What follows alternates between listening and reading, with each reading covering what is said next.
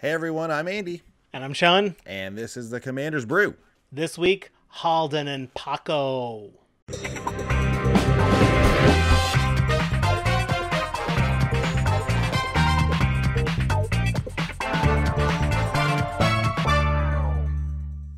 Hey everyone, thanks for watching here on YouTube. It's the Commander's Brew. It's our brand new deck tech. Thanks for watching. You know what to do if you want to help us out. Just hit subscribe or maybe even help share. We're so close to 10,000 subscribers right now. We're really trying to get there as soon as we can, so that'd be great. If you haven't subscribed yet, please consider doing so. Also, if you want to help out directly, you can go to patreon.com/commandersbrew and you can help make the show quite literally with a donation or with also joining our Discord server and helping us brew these decks, like what happened with this week's deck. It was a lot of fun. So check us out, patreon.com/commandersbrew. But without further ado, let's get to this week's deck tech, which is Haldan and Pako. Yeah, just so excited to be talking about these guys. We did a quick brew video for our preview where we talked about, the different possibilities that exist with these guys. And I think we hit on some really cool stuff, some stuff that I tapped into for this. So, I mean, let's read these commanders once again. Our very good boy. I'll start off by reading Pako, Arcane Retriever. He's a 3 red-green for the legendary Elemental Hound. He partners with Haldan, Avid Arcanist. He has haste. He's a 3/3, and he says whenever Pako Arcane Retriever attacks, exile the top card of each player's library and put a fetch counter on each of them. Put a +1/+1 counter on Pako for each non-creature card exiled this way. I'll be honest with you, while brewing this, I totally forgot he had haste, but I don't think I included any haste enablers, so that's good. I think I included ones that do other stuff too, so that's good. Yeah. So I totally forgot about that. Sean, read his partner there. Right, so Paco's going to come out first. Paco's going to get a bunch of cards with fetch counters on him. And then you're going to cast Haldan, Avid Arcanist. 2 and a blue, legendary human wizard, partners with Pako. 1/4. You may play non-creature cards from exile with fetch counters on them if you exiled them. And you may spend mana as though it were mana of any color to cast those spells. So Pako gets you the spells, Haldan lets you cast them. I would not run out Haldan before I had a few spells in exile, because if you remove Haldan, we just got to recast them more expensively later. So Pako does the setup, Haldan knocks it out. I have one beef with this combo of partners. Okay. And I'm sad to say that I do, but I really do. So each other partner that came in these commander decks, I know where you're going. Each individual partner has an ability that they have and that they can use and do on their own, except Haldan.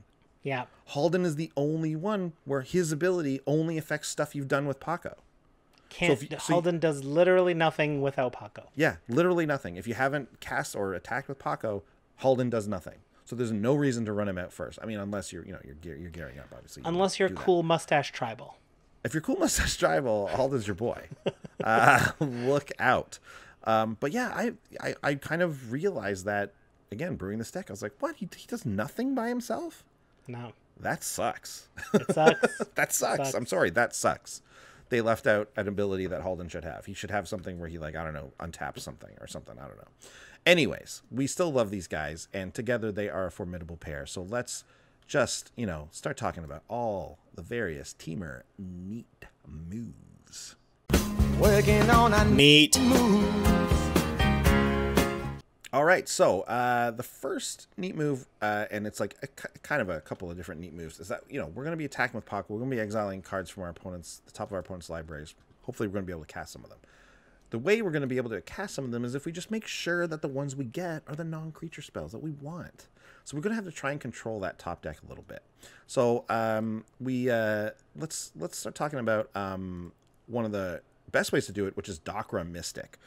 Single blue for a Merfolk Wizard. It's a 1/1, and you pay blue and tap it. Each player reveals the top card of his or her library. You may put the revealed cards into their owner's graveyards, and if you don't, each player draws a card. So basically what Docra Mystic says is, like, if you don't like what's on the top of the library, so you get, take a look at it. If you don't like what's on the top, it goes to the graveyard. or they draw, either way. So you're basically going to put it in the graveyard every time. It's kind of like a way to mill a little bit because you probably don't want them to draw the cards. But we also need a way to sometimes see what's up there first, right? Which is where Wizened Cinches comes in. 3 and a green for, 3 and a blue for a 1/3 fairy rogue with flying. It says players play with the top card of their libraries revealed. So this is going to let us see what's up. And before we can attack, maybe we'll Doctor Mystic or do something like Ghoul Caller's Bell for a single mana for an artifact, and you just tap it, and each player puts a top card of his or her library into his or her graveyard. But what if, you got 2 spells from you're in a 4-player game. 2 spells look good. Obviously, we're not going to Ghoul Caller Bell. We like those 2 spells. We'll take those. But this other guy over here has got a creature on top. Well, let's see what his next card is by using Codex Shredder. Again, single mana for an artifact that says tap. Target player puts a top card of his or her library into his or her graveyard. And then we can also pay 5 and tap to sack Codex Shredder and return a card from our graveyard to your hand. We're in the Discord and we're talking about this with a couple of the gang in there, and someone suggested Codex Shredder, and I was like, oh yeah, but that only hits a target player. Like that's, I want you want to be able to do it to everyone. And then he's like, yeah, what if one person doesn't have something you like? It's like, oh yeah, that's actually very helpful still, because you're not going to use those abilities otherwise. So it's, and the 5 mana sack it is actually a really nice ability. I think it's an underrated ability just to get any card. So you can get, one of your non-creature spells that you have in your deck right back to your hand as well. It's nice. And realistically, like if, decks have lots of lands in them, like more than a third of a deck is usually lands. Mm-hmm. So right away so if out of the rest of it is like, there's probably a very good chance that we want 2 things on top and we only want 1 to change. Yeah. I wonder what's more frequent, if we want a single card to change or if we want 2 cards to change. Exactly. I don't know. It's tough. But that's a real Sophie's choice. It's all going to be about who you're playing and what their decks are looking like. Yeah. And I'm glad you mentioned lands, because we are going to get to that in a second. But Sean, why don't you talk about the next 2 cards here? Okay, Temporal Spring. 1 green, blue. Oh, sorry. This is right. Okay, so these are just other ways to control the top deck. Sorry, I thought we were moving on to the next thing. I forgot. Yeah. It's a sorcery. It's 1 green, blue for a sorcery. Old border, old art. Put target permanent on top of its owner's library.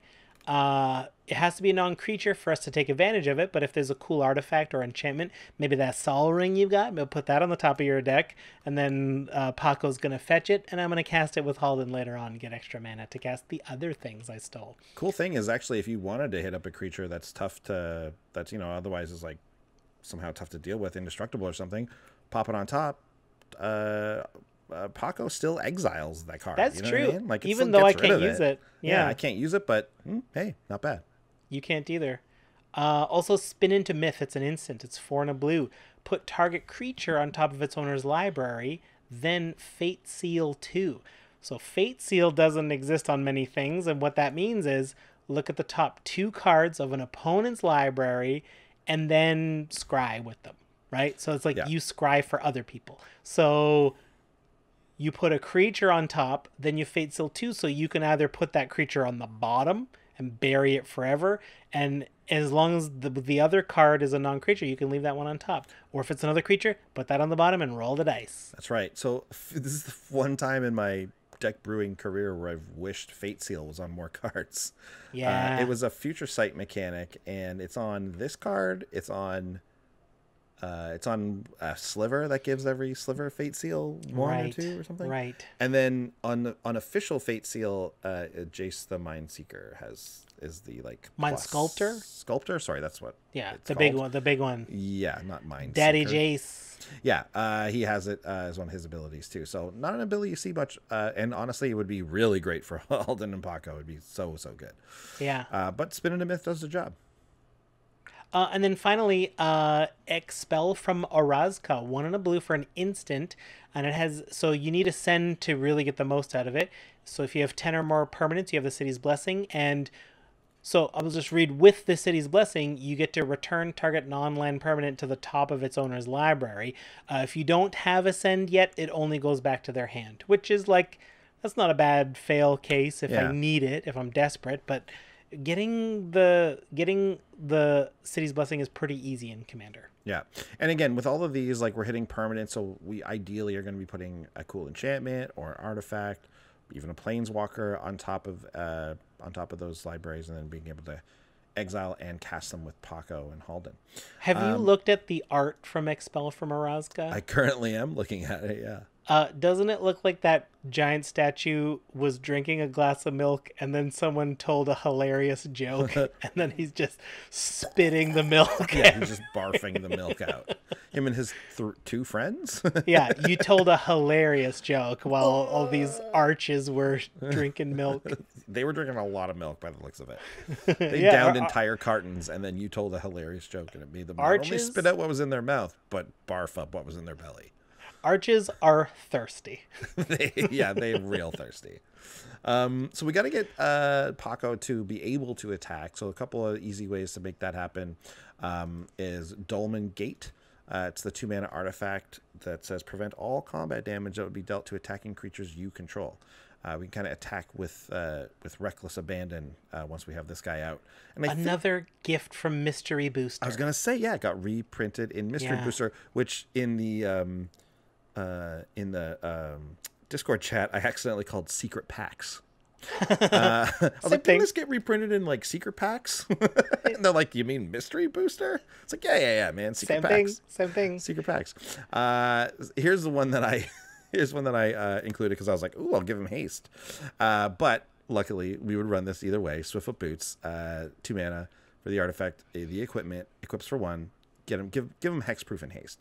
Giving our boy hexproof is nice just because, we don't want him to be removed. And, well, it doubles up on the haste, sure. But hexproof is why this is in here, obviously, as it is for probably most decks.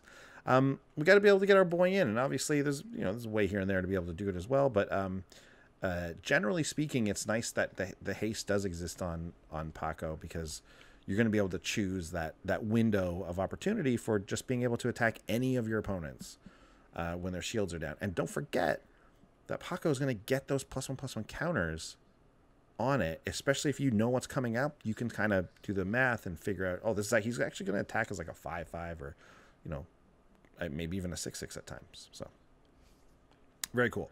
Let's say let's say we get a couple of these things off of our opponent's libraries. They're sitting up there in the exile zone. They got their little fetch counters on them, the little bones. But we got to be able to cast these spells. And sometimes it's hard because we're going to get some big cool stuff here. And we're going to be using a lot of our own mana. So let's explore the ways that we can cast the most things. Should we explore the ways to cast the most things? Let's explore the ways. With Explore. With Explore, we're talking about playing extra lands. That's right. If you noticed carefully, we get to play non-land cards exiled. The wording... Or non-creature. No, sorry, you're right. We get to play non-creature cards. Lands are non-creature cards, and you can play lands. You cannot cast lands. If they had said you may cast these spells, lands would be out of the equation, but lands are on the menu. So... Explore, 1 and a green, sorcery, you may play an additional land this turn and draw a card. That helps us play more of the lands we're exiling. We've also got Enter the Unknown. It's a single green for a sorcery. Target creature you control explores, and you may play an additional land this turn. And the Explorer isn't bad either. You get to look at the top card. You reveal the top card of your library, and you can put it into your hand if it's a land. Otherwise, it goes to your... Or otherwise, you choose, leave it on top, put it in the graveyard, and the creature that explored gets a +1/+1 counter. Enter the Unknown has like extra utility in this deck because you get to kind of add that extra counter to Paco if you're looking at the top of your deck, like if you're allowed to look at it, and it's something that you don't want there. I guess either way, yeah, you can cast Enter the Unknown, get rid of it, all that kind of stuff. Yeah, good. And then, of course, Urban Evolution. 3 green, blue, sorcery. Draw 3 cards. You may play an additional land this turn. Love it. I just included some of the temporary ways to add additional lands, but we have some of the more traditional, like you can play an extra land stuff like Mina and Den, that kind of stuff in the deck as well. Just wanted to highlight some of the instants and sorceries ways to do it. So one, the ability to play extra lands on a turn is absolutely awesome in this deck. And don't forget, these lands will sit there in that exile zone. So if you don't have Urban Evolution the turn you attack, it's okay. You can cast it later, and we can grab that. We can grab that land from the exile zone again, as long as we have Haldan. So once we have a bunch of lands, it's really going to be helpful to get something like Wilderness Reclamation out. 3 and a green for the enchantment that's at the beginning of your end step. Untap all lands you control. Attack, get in, exile, all that good stuff. Play a couple of the lands from it, whatever, and then untap and just have those instants at your, at your disposal. Also, we have Bear Umbra, which is very similar. 2 green. It's the aura that says the creature gets +2/+2, and whenever it attacks, untap all lands you control. This one gets you ready that turn. Put this on Pako. He attacks. Your lands untap, and you get to exile all the stuff, and all your mana's ready. Like, this is a wombo combo with Pako. Love it. Powerful combo. But now we're doing all this stuff, Andy. Can we get involved in any shenanigans? Oh, you better believe that this part of the show is called shenanigans. We got a couple. Obviously, there's a lot of shenanigans going on. Some of which we've already mentioned. But I mean, why don't you take this one? Because this one just gets out of control. 1,000-Year Storm. 1K Storm, baby. 4 blue-red enchantment. Whenever you cast an instant or sorcery, copy it for each other instant or sorcery you've cast before it this turn. You may choose new targets for the copy. It's got Storm in the title. It's not technically Storm because Storm counts all spells, but you're casting multiple instants and sorceries. And, the last section we did was sorceries that let you play extra lands. So if you're allowed to, copy those, a copied Explore means you can play multiple lands that turn. And Explore also draws a card, so it's very possible if you can somehow storm into, 8 Explorers, you get to play 8 lands. Yeah, I discovered building that Casualties of War 1,000-Year Storm deck that Explore is one of the better things to 1,000-Year Storm out. You just get to ramp like crazy as well as draw a bunch of cards, and every land you draw, you're like, great, I just play it. It's well, and in a storm turn, I hope everyone listening realizes what this means. In the middle of a storm turn, being able to play extra lands means they're coming in untapped unless they're tap lands somehow. So you get to keep the storm chain going. Yeah, exactly. Yeah, that's why it's so incredible, right? So 1,000-Year Storm, we're not totally tuned up to really break 1,000-Year Storm like a lot of decks do. But we're likely to be able to get an extra storm trigger off of, one of the spells that we cast from our opponent's library, hopefully, right? And if not, maybe you cast something you cast an Explore before you go into combat this time, if you have 1,000-Year Storm out, because then when you hit something with Pako, maybe we'll get 2 of those, right? 2 of those sorcery triggers or whatever it is, right? So a lot of options there. Another one that will guarantee you getting the double is Swarm Intelligence. 6 and a blue for the enchantment. Whenever you cast an instant or sorcery spell, you may copy that spell. You may choose new targets for the copy. We got a couple copy spell cards in here, just because naturally that's going to be really powerful with this type of deck. Swarm Intelligence is, I think, usually not the best one because it costs 7 mana. It takes up a whole turn and does nothing, and you have to wait. But this turn, this time it can be really great to drop 7 mana. If you have something like Bear Umbra, then just untap all your lands and then get to cast some stuff. So Swarm Intelligence, hopefully you'll be able to pay this off quickly, and you'll get the worth from it. And I notice you've also included Savage Beating. Yeah, one of my favorite I do love card this card names. Yeah, and the art, those arm things. This guy, Jax walks up to this guy and gives him his lunch money. Yeah, totally. Jax has nothing on this guy. Jax from Mortal Kombat cowers to the guy in Savage Beating. Totally. You think those are metal arms? Right. Oh boy, I snorted. So Savage Beating, 3 red for an instant. You can only play it during your turn, and you can only play it during combat. And it has an entwine of 1 in a red. So you get to choose one of these, or if you've paid a total of 7 mana, you get both of these. Creatures you control gain double strike until end of turn, or untap all creatures you control, and after this phase, there's an additional combat phase. So, giving your whole team double strike and an extra combat phase. What else do you want? Yeah, right. The double strike is probably is great because Paco is going to get pretty big eventually. But the doubling up of the combat is what we're really using this for, and it is wild. Like, because let's face it, like a lot of times you are going to be attacking with Paco, and you are just going to flip random cards because you might not have the stuff that looks at the top of your opponent's libraries. So, you want to be doing this as much as possible. That's what's going to give you the most card advantage from it. So being able to double up on the attack triggers is pretty sweet. The only sad thing about maybe you've got a wilderness reclamation, maybe you've got something that's doubling, they're copying your spells, like it would be so amazing to get like 4 Savage Beating copies on the stack, and so you can attack with Paco 4 times. But this runs into the same problem as dreaming too big with a Villainous Wealth. Like if you do that, if you attack with Paco with double strike 6 times, everyone's just dead. So You're it doesn't just matter. kill them. It doesn't matter.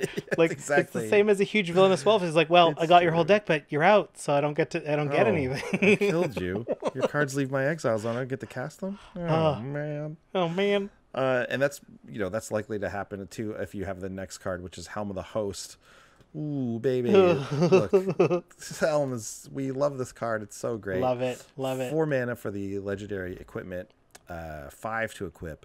At the beginning of combat on your turn, create a token that's a copy of equipped creature, except the token isn't legendary if equipped creature is legendary and the token gains haste. It's I think since we first started playing with this card in Dominaria, and we were just so hyped, and it was like my favorite card I've ever seen.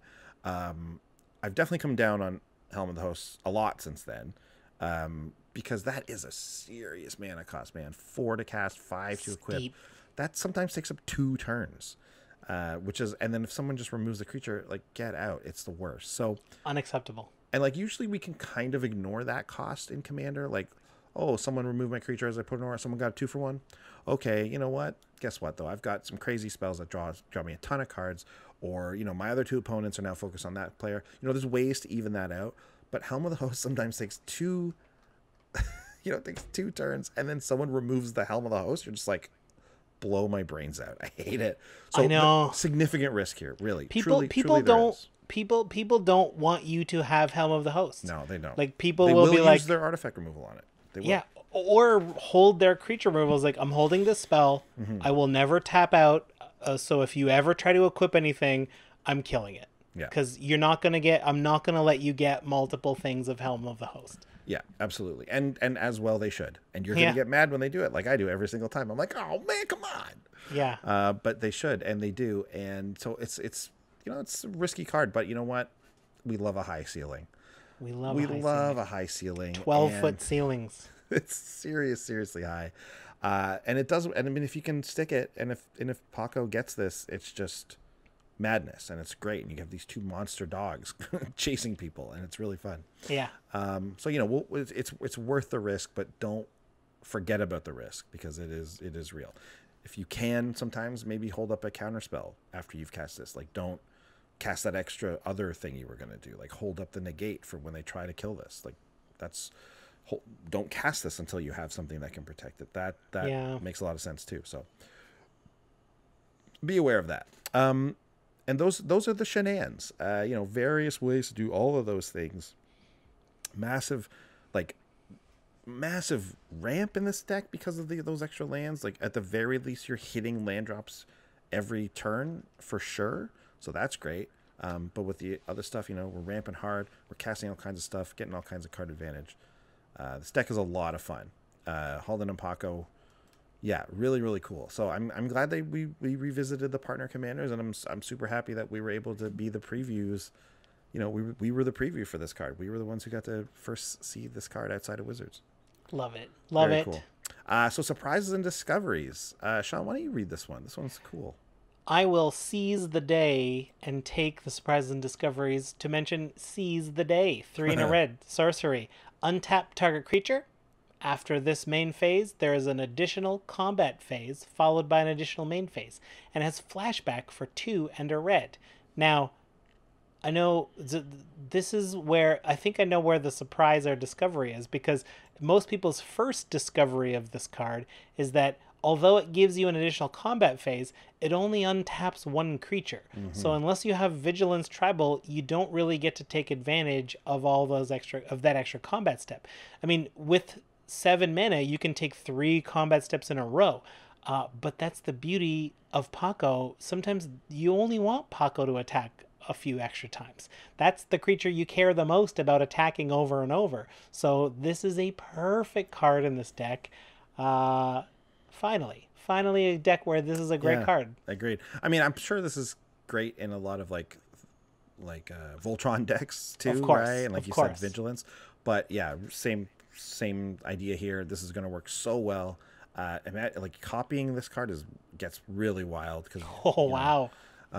Copying Seize the Day, getting a couple extras just with Pako. It's so cheap, like 4 mana to do it the first time. You can afford to run one of those copy spells after this. 3 mana from the graveyard. Exactly, for the graveyard too. So this is probably the best additional combat one that we've included in the whole deck, actually. Yep, agreed. I'm gonna do my little shout outs here. Our Discord helpers were wild. I actually sprung this on them pretty late because of me accidentally deleting the previous episode from my computer, which means Sean and I had to really scramble and record tonight and get that episode re-recorded, and then we were like, well, you know what, let's do this one too. We're going to be here, we're going to be recording. And the Discord helpers really came through. Dinesh, Bondo, Lowell, What, Clockwork 12 in there helping me late last night put this deck together. We had some fun, had some laughs. It was great. So thank you guys for being in there. And if you want to join in there, you can check out our Patreon, patreon.com/commandersbrew to get in on our Discord. Well, the Discord helpers were mentioned. That means it is time for the budget report. Here boy. Good boy. Fetch the lands. Fetch the lands. This one, okay, so again, I told you we were on a pretty tight timeline here. So I put this one all into the budget report, and it came out as like higher than I like normally. I mean, and like when we have a last minute budget report, our accountant team, like we pay them overtime when we do a budget report late at night, right? Yeah. Like, they're off the clock. This is an emergency order. So basically what's going on with this deck, and it's a little more expensive. I'll tell you right now. So the TCG low is $114. Ooh, that's low. That's not as low as we like. That's the low. No. The market is 165. Okay. So like it's actually not like I would kind of expect it to be way higher than that based on what the low is. But anyways, this deck is kind of a perfect storm of stuff that is expensive in Commander. Yeah. It's a lot of extra land drop stuff, which is like dumb and expensive for some reason. Yeah. And then it's a lot of extra attack stuff, which is like rare and tough to find. And even a card like Seize the Day is like $3 or $4. Yeah, which I thought that was going to be dirt cheap because it even got a reprint and is still kind of expensive. Yeah, I remember that in like a bulk bin at a GP at some point where I first discovered it wasn't as good as I thought. Yeah, that's right. And in addition to that, we've got some stuff that wants to like put stuff on the top of our library. Yeah. So that's also expensive. So we have this a bunch of stuff coming together to make this more expensive. Now normally I probably would have cut a couple of these cards to bring because I don't want a deck that costs $114. I want it to cost roughly half that. But I'm gonna tell you about the top 3 cards here and the cuttability of them like we normally do. So first, cuttability. We have Mystical Tutor, which like I thought our sweet Mystical Tutor had come down to like $4 or $5 recently. It had, and then went right back up again. And I don't know why that is. It's a 1-mana tutor, I guess, but it lived at like $4 or $5 for a long time. Yeah, and something brought it back up. So, anyways, yeah, the 1-mana tutor, search your library for an instant or sorcery, reveal it, put it on top of your library, or shuffle your library, then put it on top. So obviously, really great in the stack because we can guarantee something from our own deck. But it's $12 now. It doubled in price, more than doubled from the last time, like from what I had in my head. Yeah. That sucks. That's what I do when I go shopping for Magic cards. Like the amount of cards I think I bought, I'm like, Yeah. yeah, that's about $20. Let me go see my shopping cart. Oh, that's $40 worth Yeah. of cards. And what's doing that? Oh my God, Mystical Tutor's $12. Like it gone from like when I first started playing Commander, Mystical Tutor was out of the range of what I was willing to buy. It was Yeah. probably maybe even higher than $12. Then it came right down with a couple, or at least one. Yeah, this Ultimate Masters reprint, and then yeah, now we're back up there again. So that sucks. So hopefully everyone got their Mystical Tutors when they were $5 and under. This next one's tough too, Sean. Yeah, this is Helm of the Host. Helm of the Host. That's up to like 8.50, $9, $10, depending where you go. I mean, it's a Commander player's dream, right? It is magical Christmas land in one card. So Yeah. like I get that. I get that everyone's got to own one. If you don't have this in your Commander collection, you simply must. So like even though it's so hard to cast, even though it's so hard to use effectively and people will remove it and Yeah. like what can I say? This is what Commander players love to do in a card. So I understand. We spelled out the reasons why it's not as good as it looks, and but of course I'm still running it. You know what I Yeah, mean? So of I course. get why it's 850, but my God, it shouldn't be 850. This was in Dominaria. Like, this wasn't that long ago. Like, a lot of these got opened. Yeah. So it's unfortunate that it's pushing $10 at this point. I just can't tell someone to include this card for $10. I just can't. I would never. Anyways, and finally we have Dryad of the Elysian Grove, which kind of represents a couple of different cards.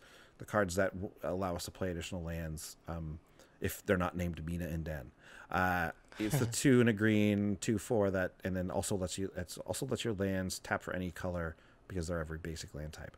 $8. I mean, we want this extra land drop thing. This is one that I would normally be working hard with the budget to like fit in still. But there's so many cards. Again, these extra attack cards, these types of cards that are just, they're all like $5 to $8. And you're just like, well, what, like, if I want this ability in my deck, I kind of have to pay this money for it, which stinks, man. Yeah. You know, so the best thing to do for a deck like this, that where it's like it's coming up much higher than we'd like it to, in my opinion, is to, you know, buy the commander deck, right? Buy the deck, because we probably are going to play with a lot of those cards in there anyways. This one actually has like lightning greaves in it. It's got a bunch of good stuff in it. You could even maybe sell the stuff you're not going to use and then like sort of trade it in for the must-have cards of this deck. Not saying that they're Mystical Tutor or Helm of the Host. I think your must-haves are more along the lines of like Savage Beating and you know, some of like one of these other ones. You know, Dolmen Gate. I know it's cheaper now, but like, you know, anyways, do that, and like I think that way you'll get a little more bang for your buck almost. You know, like Well, I also want to propose, like, let's not forget that, like, maybe put a moratorium on buying a lot of cards for the next while, because later this year we're supposed to get a commander set, like True. a booster pack, Yep. draftable commander QB kind of drafty thing.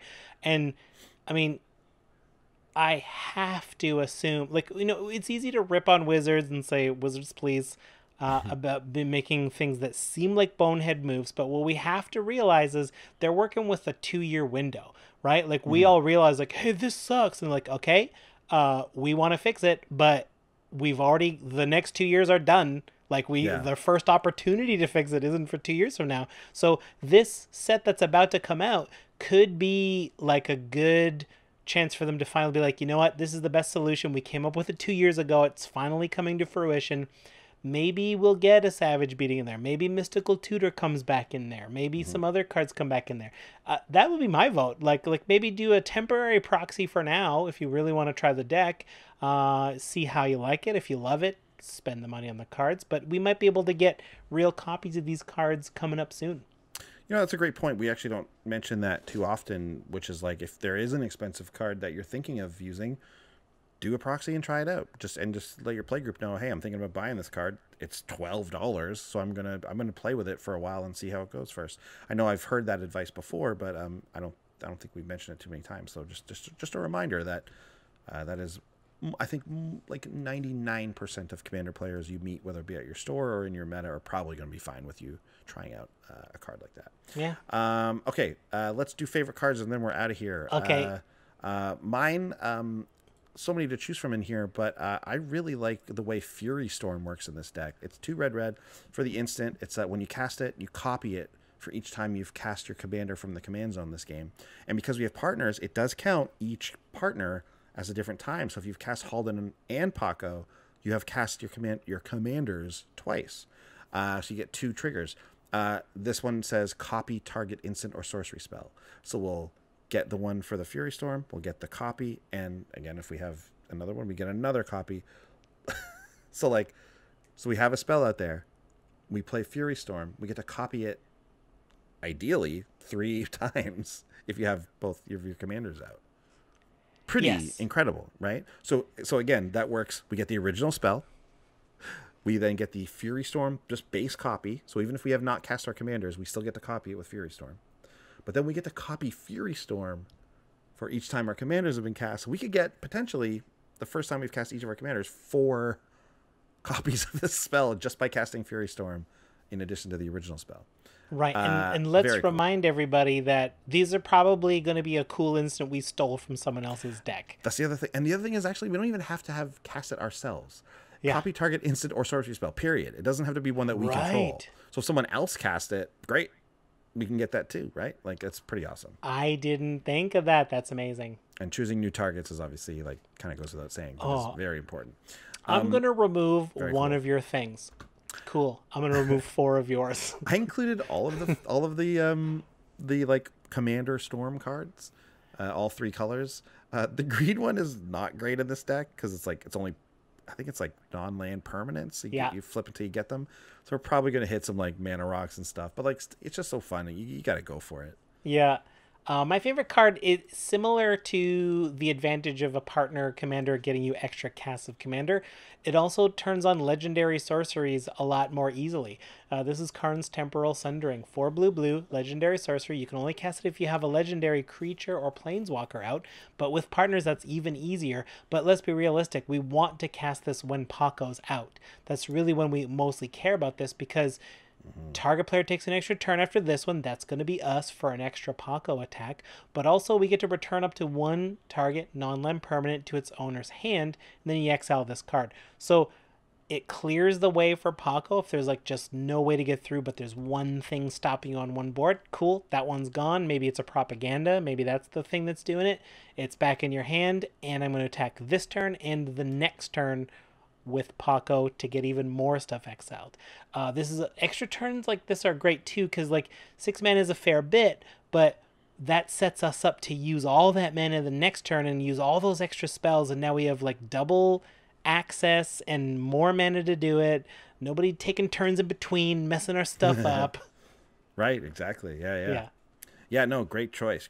Another kind of way to get like kind of an even better like extra attack thing, like but of course extra spells, extra turn spells also cost a lot of money, so we've actually only included the cheap one of those actually.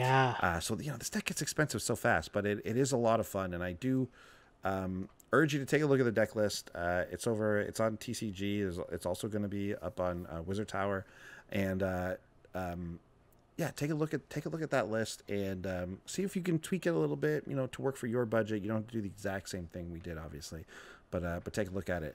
Guys, thanks so much for watching. This was a lot of fun. Thanks so much for listening. Love these guys. Very good boys all around, both mustachioed and canine alike. Just a reminder, if you're in the States, check out TCGplayer. Use our affiliate link, and we'll be able to get a little cut of that. It's a great way to contribute to the show if you're just buying cards anyways from TCGplayer. It's great. And Wizard Tower, if you're in Canada, use our coupon code and you can get an actual discount off on your Magic singles. So check those places out and check us out next week. We'll be back with a brand new deck tech. We'll see you then. Bye. Thanks for watching. If you love what we're doing, consider supporting the show by going to patreon.com/commandersbrew. And if you want to get any of the cards from our deck list, go to our TCGplayer affiliate link below. That helps us out too. And for a free way to help us out, consider sharing the show with some friends. Like and subscribe, add a comment or two. See you later. Bye.